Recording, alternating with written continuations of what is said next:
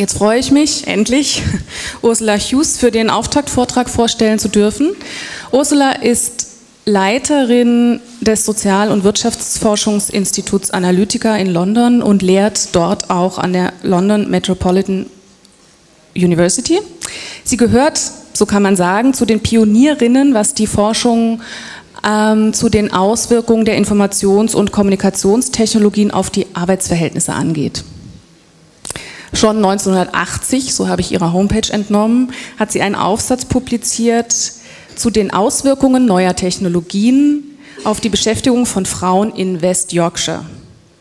Und im Jahr 2003 kam ihr Buch raus, was vielleicht einige von euch kennen, die Produktion eines Kybertariats, die Wirklichkeit virtueller Arbeit. Ursula hat zu den verschiedensten Aspekten der Umstrukturierung der Arbeitsmärkte geforscht, zu den Auswirkungen des technologischen Wandels, Telearbeit, Globalisierung, Chancengleichheit, soziale Sicherungssysteme. Sie hat auch eine ganze Menge Bücher, Artikel und Forschungsberichte verfasst. Sie wird jetzt zur Einführung in diese Tagung einen kritischen Blick auf die sogenannte globale Wissensökonomie werfen und wir werden im Anschluss eine leider nur kurze Gelegenheit haben, Rückfragen zu stellen und Ursula dann nochmal das Wort geben.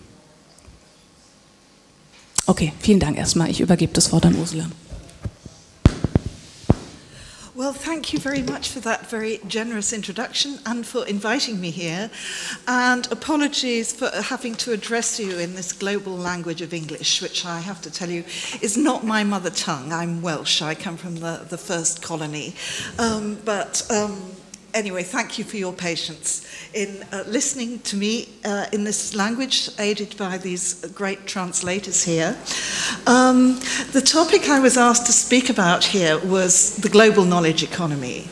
And the very phrase global knowledge economy summons up an image of some kind of autonomous sphere of knowledge-based economic activity, or which is kind of virtual or cyber or weightless or whatever. There's been a huge literature on this idea of a knowledge economy, something that's somehow separated from the kind of the old smokestack industries of the 19th century and the production industries. And I think it's very important to remind ourselves that it's a material world, that basic human needs, for food, for shelter, for warmth, etc., are still, as they always have been, met by physical means. We're sitting on chairs, we're wearing clothes, we eat food, our lives are absolutely necessarily sustained by the extremely physical material things which are brought to us through a division of labour that involves people using their bodies, in physical ways. Human beings extract and harvest the planet's natural resources, they manipulate them, they recombine them, they distribute them, they consume them, they dispose of the waste. And this is the basic stuff of life. This is still how we live. Over the centuries, or the millennia even, social systems have developed complex divisions of labour, usually based in very strongly gendered divisions of labour.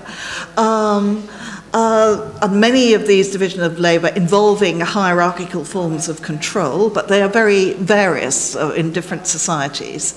Under capitalism, changes in this division of labour have been highly dynamic.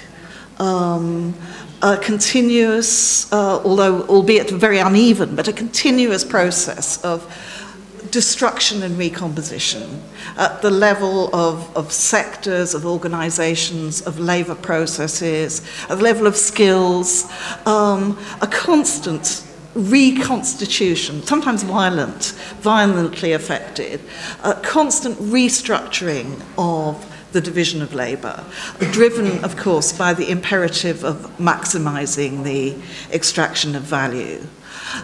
In this process, increasingly, so what you might call mental activities are separated from manual activities. But this does not mean that the mental activities are autonomous. Absolutely not. There is a very strong interdependence between the mental activities and the manual activities. And the member activities are very largely driven by what they're linked to in the division of labour is this physical production of physical goods and the delivery of physical services to real people in real time and real space. And this, I think, we forget at our peril.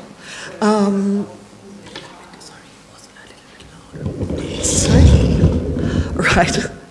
So the new global division of labour, to just step back a little bit, I think we have to think about how we model this new global division of labour. And the most common metaphors that are used for this in the literature, people talk about global value chains, which is a kind of rather vertical kind of metaphor, or in the French tradition they talk about filière, which is a more kind of idea of flows and process, or they talk about networks. But it seems to me that the underlying concepts are very old and quite simple to understand. The first of these, they all go back to the 18th century in theory. The first concept is the division of labour, developed originally by Adam Smith in the literature, but of course elaborated by many others since, including Karl Marx. The labour theory of value, which also goes back to Adam Smith, but was greatly developed by Karl Marx. And the theory of comparative advantage, which we find in Smith, Ricardo, etc. I'm sure I don't need to spell these out to such an audience, but it seems to me that these three theories give us the building blocks of any modern theory that we need to understand the global division of labour. If you put them together, you have a model of a value chain, or whatever you want to call it, of network filière, in which businesses are broken down into separate trades, branches and functions. The more specialist the division of labour, the more value is added in each operation.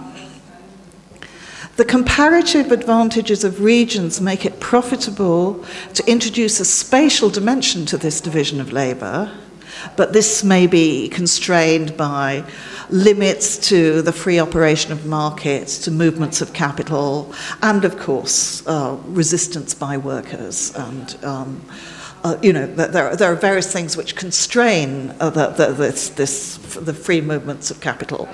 But the logic of comparative advantage underlies these decisions. And that in order for the value to be extracted from this division of labour, you need some form of centralised governance of the chain, and this, you could say, is a model of a global value chain.